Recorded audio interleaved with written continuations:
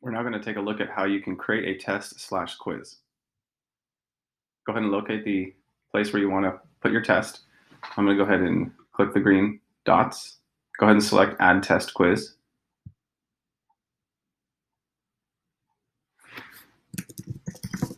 Go ahead and give it a name. Set a due date for it. Give it a point total.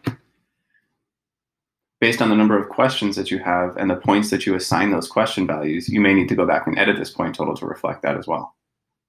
Go ahead and give it a category. Periods there, factors there, sync to sys is all set. Numeric, which is going to be our point value. And again, we have the same options. It's individually assigned to every student can take it. Again, you can use grading groups if you want to assign different tests if you're in a situation where you need to modify assessments. And again, you can go to Schoology support and type in grading groups to figure that one out. It's going to publish immediately. And we can't copy it over to other courses yet until after we've completed it, but we can certainly do that as well. We're going to go ahead and click Create now. So it's going to take us to our quiz editing mode here. We notice we have 5 tabs on the top, and we're going to go through these tabs first. The Questions tab is where we add question types. To add a question, we have 1, 2, 3, 4, 5, 6 different question types that we can use on these quizzes. Additionally, if we don't want to make it from scratch using this model here, we can ingest questions from a question bank within our resources if we have that set up. And we can also import test questions and answers from either Blackboard or ExamView if we use those as well, and that's the option there. A page break is going to create a page break in your test, and what that's going to do is you can decide how many questions you want to show up on a page that students can view at a time. And we can insert text. So we're going to go ahead and choose a true-false question here if we want to. When we go in to a true-false question, again, we have the description box here. We're going to type our question here. We can bold it. Again, we can make it bigger or smaller. And now text for the true response, true and false, is going to be defaulted here for us. We're going to select what the correct answer is.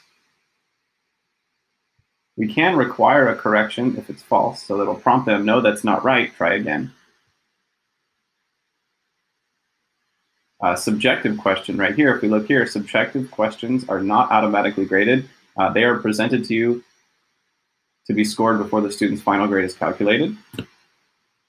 So we don't want this because it's either true or false. It's basically like a multiple choice, true or false. So this will be graded automatically.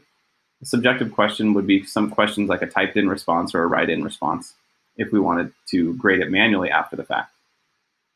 You can also apply a timer to each question. And we can allocate the number of points that it's going to be worth.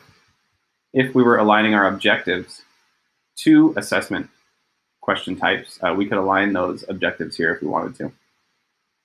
Otherwise, we're all set, and go ahead and click Create Question. And this is what shows up here for us. If I want to go edit the question again, I would simply click this gear icon, go to Edit. And now at this point, we do see that we can add this to the bank right here. And so you can add this to a question bank. You can create a new question bank, and it's going to go into your Resources tab. We'll talk a little bit more about resources in Lesson 6. But basically, if you add it to the bank, you save it to your resources, and then when you're ready to use it again, you can import it from the question bank, and that's where you can import this question if we stored it into our bank itself. And we can reorder them as well. And go ahead and add all the questions you want, multiple choice, ordering. So true, false, multiple choice, ordering, fill in the blank and matching can all be automatically graded. The only one that needs to be subjectively graded is short answer and essay question that you'll have to manually grade before a student receives an overall score for that quiz. One of the things we'd really want to do is take a look at our settings next. So our settings are defaulted here. These are instructions. So these are like test instructions that are listed here that you may want to show your students. Now by default, submissions are going to be disabled. So what that means is once we publish this quiz, even though the students will be able to see the quiz, submissions are disabled, so they won't be able to take the quiz. In order for the students to take the quiz, we need to change this to enable. We can enable it until a certain date, or we can enable it from one day in a time period to another time period. Okay? So if we're actually putting this test here and I want them to take it as soon as I do it, I would enable it. If it's enabled, then that means as soon as I publish this and save this quiz, when students click this, they can take it. For now, I'm going to keep it disabled, and I'll enable it later. You can take a time limit. You can give them a certain number of attempts, so they can have 1 attempt all the way up to 20 attempts they can do it. So if you're looking more of a growth mindset model, you can randomize the order. So you can change it from paging. You can use the page breaks. Page breaks would have been put in the questions itself. So page breaks come here. I can add a page break.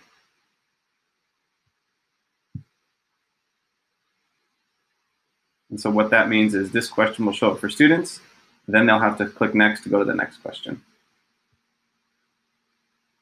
If we go back to using page breaks, we can specify in a bulk 1 question per page if we just want to do it that way.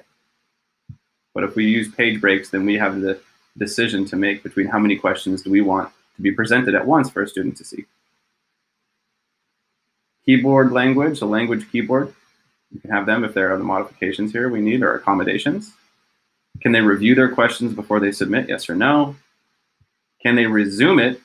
So my students start the quiz, they don't finish it before the end of the period.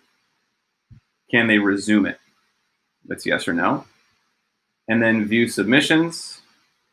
So this is the feedback that the students are going to get. Once they submit it and you give them their score, can they view their answers? Yes, no, or with correct answers. So no would be no, they would just get a total aggregate score that they scored with no delineation on question type. If I select yes, that means they'll be able to show each question that they got right and wrong. And then yes with correct answers is they get to see each question that's right and wrong, and the correct answer is provided for them. And we can also choose to hide or show the point values by checking this box here. This means hide point value, so they don't know the point value of a question they got right or wrong if it's worth 1 point, 2 points, or 3 points. So I can hide point values in this way, or I can uncheck it, and then they'll be able to see them. And then there are printing options down here if you want to print this out for students who may need a hard copy. So everything looks good for here. I'm going to allow the test right here. I'm going to enable it so submissions are enabled. So as soon as I publish this, students will be able to take this quiz. I can preview it right here to the next tab. There's no attempt so far. And so I can preview it by clicking here. And this is what it'll look like for the students. And if I want to go through each question, I can. When I'm finished previewing, we can confirm that everything is ready for the students to access it by going back to sample folder 2. And now we see that we have our sample test quiz set up here. A sample test quiz has this green icon to match the green icon that we selected originally. And again, if I want to go back and edit it, of course I can by clicking edit here. At this point, now that the quiz is completed, I can save it to resources to store it for later, and I can copy it to other courses, of course, and then delete, move if I want to, and then completely unpublish it if I want as well.